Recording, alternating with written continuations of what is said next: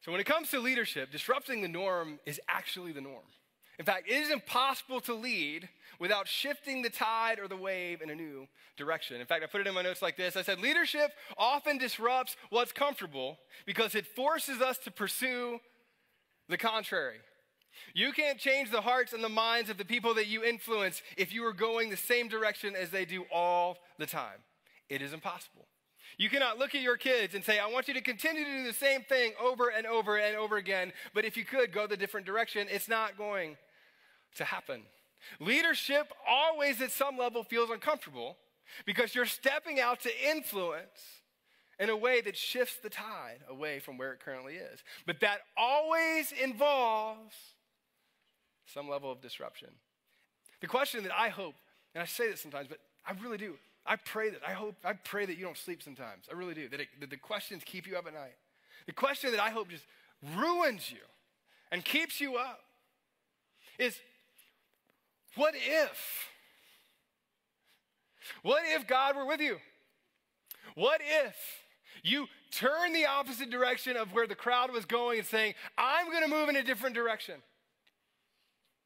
What if God actually provided everything that you needed to do it? Some of you have dreamed about a specific business, but nobody understands why you would minimize your profit margins to give some of it away.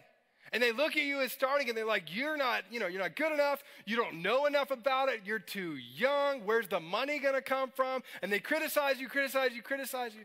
But you have this vision of what could and should be for the future. And what happens in your heart is you go, I don't know if I should.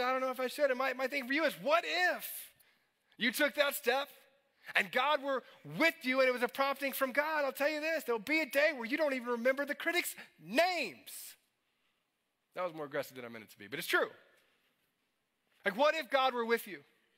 What if God were with you when it comes to debt? What if God were with you in your relationships? What if when you moved out of some of the relationships that you were in, that God were with you in the new friendships that you had? Some of you are single, and you're looking out, and you're like, I want to get married, and there's this guy, and whoo, he's hot, whatever that is, and you're feeling all those things, and you've been dating him for a long time, but deep in your heart, you know that's not who you need to be with.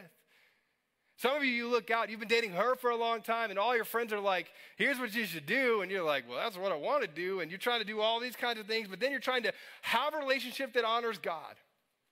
But everyone around you is telling you, no, do it this way. It's fine. Why not test drive the car before you buy it? Like all that sort of thing. And you're like, no.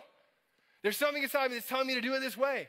What if God were with you in those difficult decisions and you did it differently than everybody else and you experienced something that other people don't experience?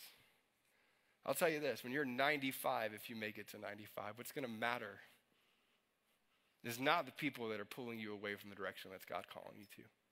What's going to matter is how you answer this. How many dreams have you missed already simply because you didn't follow the prompting that God was leading you towards? How much regret do you currently have because you didn't follow the promptings that God was leading you to?